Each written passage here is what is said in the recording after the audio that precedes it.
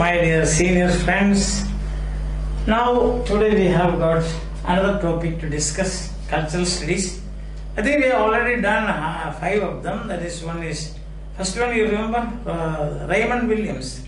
That is, culture is ordinary. The second one is Two Paradigms, Culturalist and the Structuralist by Stuart Hall. And there is by Simon During, Popular Culture Value. And fourth was John Story, isn't it? John Story, yes. What is popular culture?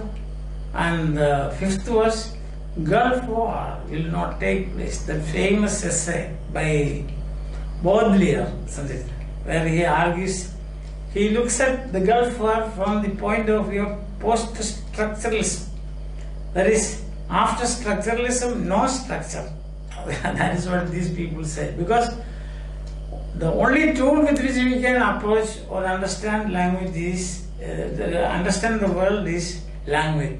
And language is unsteady. Therefore, reality is not, you cannot reach reality. You cannot somehow even go near reality. That's why Baudelaire made that statement of end of everything. So in that light you should look at his argument.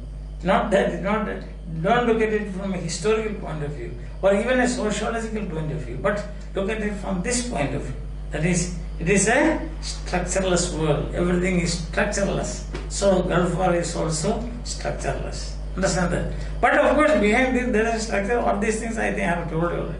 Okay, now this is the 6th topic for us. Toys, as I have already told you, I am sticking to the syllabus of Mahatma Gandhi University in Kerala, and I think that most of the Indian universities follow the same syllabus, and that is the reason why I am giving a series of lectures on cultural studies here. And I would like to request you, if you like it, if you enjoy my lectures, if you think that my lectures are useful to you, you must subscribe my channel and also ask your friends to subscribe. So back to toys. Okay.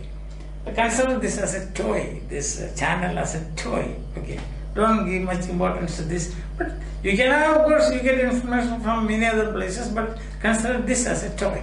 Alright, so now we are coming to these toys, and I think there are only 5 points to discuss. And these 5 points are: 1, the attitude of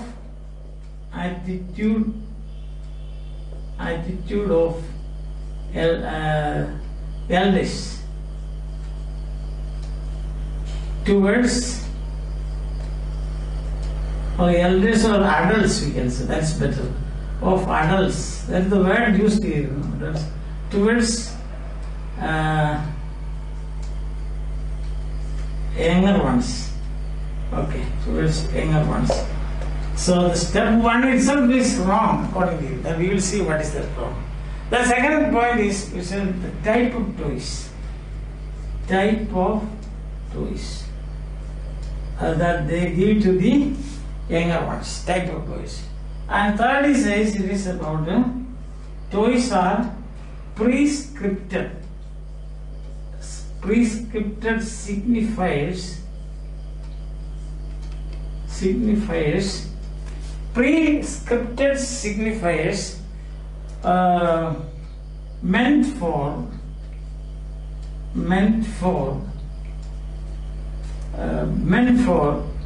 making the young ready for adult roles. Prescripted. And the fourth point is the substance of the toys. Substance. That is plastic. Chemicals. Plastic chemicals. Plastic and chemicals. And the last point, in praise of wood. So, I think half of the work is done. Because the essay is very simple, you can read it and understand. So, Barthes says, Barthes as a writer, we can say, famous statement you remember, death of the author. The author dies, that is what he says. Okay, it has got other connotations and denotations and significations. We will not enter into that now here because that is not our topic. Our topic is this, toys. As you can see, this man Roland Barthes is said to be a Janus-faced writer. Janus, Janus, the Roman goddess, who looks back as well as forward. That's where the January gets the name from there. Janus-faced means January looks back and also forward. That's the thing. So Janus-faced, I mean, he was structuralist as well as post-structuralist. In that sense, we are using that word for describing the attitude of Barthes, because he was structuralist. He began as a structuralist and then he ended up as a post-structuralist. So in toys, the first main point is the attitude of adults towards younger ones. So adults consider the younger ones not as young adults but as smaller adults. Smaller adults. That's the problem. They consider these people as smaller adults. See, at home we can see, you have got children at home, you will see. The old people, so the elder people or the adults will always say, don't do that, don't do this, don't. You know why? Because they expect the children to behave like themselves. They don't accept the fact that they are children. So whatever the children do is actually natural and it is normal and they should do it like that. Understand that? When I give you an example, suppose a child comes from school and the gate is open. But what will a child do? A very, smart child, he will not use the gate. He will jump over the wall. And then when an adult looks at you and says, what nonsense is this? He will say, you have the gate open and you are jumping here. Suppose your leg breaks, then all imaginations will work. His imagination, leg breaks, he'll take him to hospital, then the doctor will operate on his leg and for 2 months he will lose his, there will be bandage or plastering and he will lose his classes. He won't be able to, and it goes like that. And then all the expectations of this adult has probably, as we can say, has vanished. And therefore what happens is he gets angry and terribly angry and sometimes he beats him. Why? The simple reason is that he does not accept the child as a smaller adult. No, as a young man. He thinks that he should behave like an adult. That's the reason. So the problem with the French toys, actually, all toys, especially in this case, he is speaking about the French people. So this is part of their culture. The essay is taken from mythologies. Mythologies. It's a famous book, Mythologies. And mythologies, he exposes the myths of the society. Myths of the society. Understand that? That's why taking each aspect of social life. This is one aspect of social life, very important aspect, because the formation age. If you are always saying don't, like 10 commandments, do not this, do not kill, do not go, do not look there, what can you do? If you are bombarding the child with the 10 commandments, what will happen to that child? Miserable condition, that's all I can say. Probably some of you might have experienced such a excruciating pain and suffering when you were a child. Just because the adults, they consider them not as young, not as growing up children, but as adults already. This is point number one. That's one of the cultural aspects of the French society, and that's what he is criticizing. The second is the type of toy. The type of toys are the miniature forms of the things with which an adult interacts. An adult interacts with what? Railway station. That is not the first thing, but very often you go railway station, car, train, lorry, isn't it? Then taxis, then what else? Kitchen, table, chair, furniture, car, jeep, then scooter, what other things? utensils in the house, TV, radio, if you have got a radio, or camera, if you have got a camera, bulb, light, fan. So what the type of toys that are provided to the children by the adults is because they think that these are adults. So they are miniature adults, they are miniature adult type life, and so they are giving these things to them. And what is the end result? Sorry, what is the problem here? It's not that they are given these small things, no, not that, or they are interacting with them, not that the problem. The problem is they have no scope for any creativity. It is ready-made given. Everything is given ready-made. So they use it, they own it, and they find that something goes wrong, they throw it in. Already the child learns the use and dispose. The use and dispose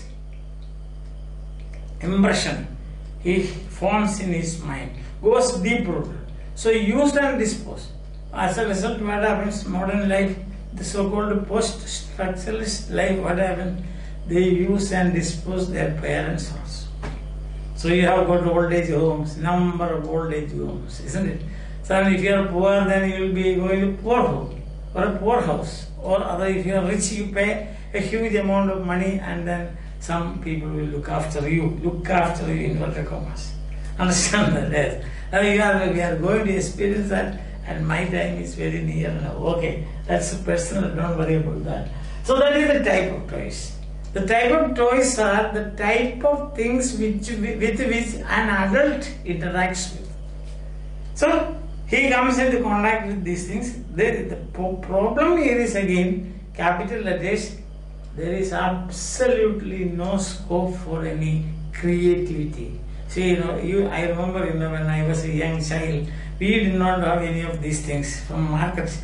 We used to make our own toys from bamboo sticks. Then another thing I remember is coconut leaf. You will take coconut leaf and make a board with that. Understand? Then another thing is, there is a gun shooting. There is a plant which has got branches like this, but inside the branch there is a hole. So we will cut another piece of wood which will fit into this hole, and pluck some fruits. Some very hard fruits are there. See, then you put it inside and then shoot it. So the whole thing we had to make for ourselves. Remember stars during Christmas? We used to make our own stars. Go and cut bamboo sticks and prepare it, and then bring color paper from the market, and then make a gum in our own homes. You don't get those days quick fix and other things that is available, Now you don't get it. So you make your own gum. So a lot of things we are doing, you are getting engaged. That's the thing. Creativity. See the color, the different color, etc. But these days you walk into a shop, you get any type of stars. Even stars, the type of stars which even God would be, when God looks at this, He will be wonderstruck and thunderstruck. Understand? Yeah, that kind of. So type of toys, no creative. And Barthes says they are prescriptive signifiers meant for making or training the younger ones for future life. See, for example, they get dolls. Dolls which will drink milk and urinate. Suppose that is in the hands of a girl, a child. So that means one day she may be thinking that I will be mother role, you can see now. That a child drinking milk and urinating, how to manage and so on. Driver roles, teachers, teacher roles, managers, manager roles, then bomb makers, you are giving small bombs. The only exception may be for that guns are violence. Right from the first day you get a gun, that means your violence has gone into your heart, isn't it? Or in your brain.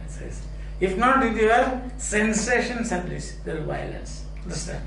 Yeah. With this, along with this, always you find what is called this TV programs for young children now. Then it will be the whole story is complete by that. So here what? Prescripted for future roles. So like for girls, mother. Otherwise, for other kitchen. So get a small miniature kitchen with all utensils, and they start cooking right from the younger days. So they think that in future they have to do like that. Nurse, they have to do like that. Doctor, they have to do like that. Engineer, like stethoscope, a small size stethoscope here, and he goes around examining patients. So this. But remember, there is no creativity, and it all this come from attitude of not considering the children as a considering them as younger adults. They consider them as smaller adults. Yes. And then you see, and also it is bureaucratic. These toys are bureaucratic. They don't get toys of a farmer. They don't get the toys of a beggar. Actual life or a cancer patient, nothing of that sort. They get this white collar jobs and what you call the high society life, airplane, pilot and all. So it's a bureaucratic type of. The bureaucratic life goes deep into the mind of these young chaps. Understand? So ultimately what you have to say, smaller adults, and the second key point is no creativity. No creativity. There is absolutely no scope for a creativity in the mind of the child, because they just become what you call owners and users. Smaller adults and not younger adults. Younger. I told you, your own experience you can see from your life, childhood. That's the point. These are the two main points actually, isn't it? That is yes. And now we come to the substance with which these toys are made. That is either plastic or chemicals. Some of them are hurting also. Some of them they can even cause diseases. And they can wound the child. So sharp edges are there. Sharp corners are there. And it is very cold even inside. And as Barthes says, if one or two spring is lost or damaged, then some part will protrude like this as hernia, and then what will happen? The child will throw it away. That's the end of it. He doesn't want to see that, he wants a new one. Use and dispose. So substance is also artificial, chemical, and it's very cold and plastic, not attractive, artificial colors. So everything is artificial with the toys, and so it is dull. The toys do not inspire the child. Toys do not give any scope for creativity. Therefore, what happens? The child becomes dull, melancholic, and weak. Means no imagination. Not physically, but mentally weak. Understand that? Yes. And then the last point here is in praise of wood. So Barthes says that wooden toys. Think of wooden. Wood is hard. Wood is soft. Wood is warm. Wood is never, wood never perishes. You cannot destroy it as such. But what happens is it dwindles in size. As the child grows up, bigger and bigger, his toys get dwindled, so to say. Then some part of it is slight damage. With this plastic toys, once damage is gone forever.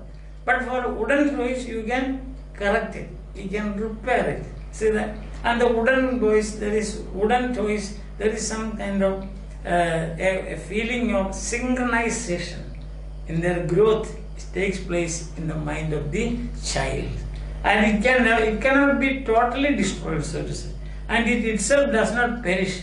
Even after the child grows up and becomes a great man or occupies a great position in the society, the toy will be there. See, just think of the cradle made of wood, a wooden cradle.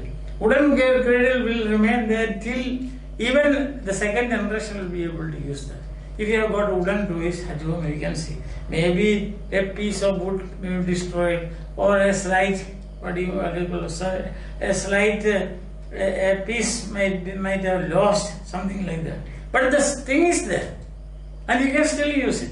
apply some polish or something like that, then it becomes new. Or you can repair it. But these plastic toys are irreparable. You cannot repair them.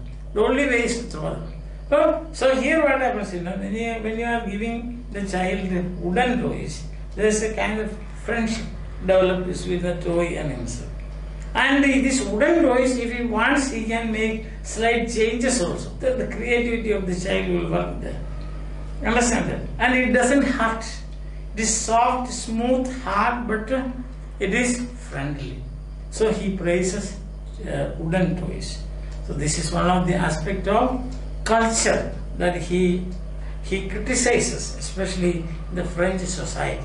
Understand that? So there are only three points to remember. One is the attitude of the adults towards the younger ones. They consider them as smaller adults. They think that they should behave like them. And secondly, there is no scope for creativity. And thirdly, comparison between wooden and plastic or chemical toys. Plastic or chemical toys is, we can say, it creates nausea in the mind of the child. See, he doesn't love it. That's why he throws it away. When it is useless, he throws it away. But wooden toys are not like that, according to Roland Barthes. These are not my views. These are the views of Roland Barthes. So he says that in praise of wood, therefore you must give wooden toys to the children. So when you grow up, you get married. It's not far away. You are already PG students. Soon you will get some jobs, UGC net, and get lecturers or whatever it is. Get married. When you have children, then you should see. You should remember this. You should give your children only wooden toys, and also create and also provide scope for creativity. Of course, he says there are some blocks like plastic, made of plastic and so on, which you can make different shapes. That is the only saving grace as far as plastic toys are concerned. Otherwise, there is absolutely nothing. The child becomes bad. These are monotony, see, and boring for the child. But what about this wooden toys? So we can say Barthes was also a great environmentalist. Yes, he was like a great environmentalist. He was for toys, and also this plastic toys can create a lot of what we call waste disposal problem. How are you going to dispose this? If it's a plastic toys, you can use it for firewood. Instead of firewood, you can use it. But what will you do with the plastic toy?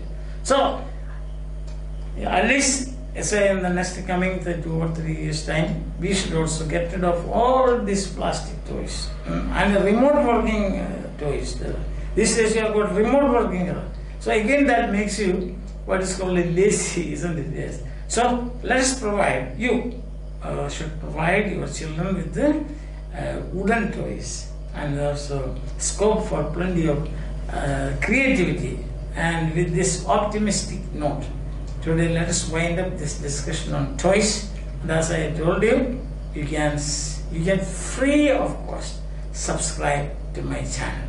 So till we meet next time, take it easy. Bye bye. Have a nice time.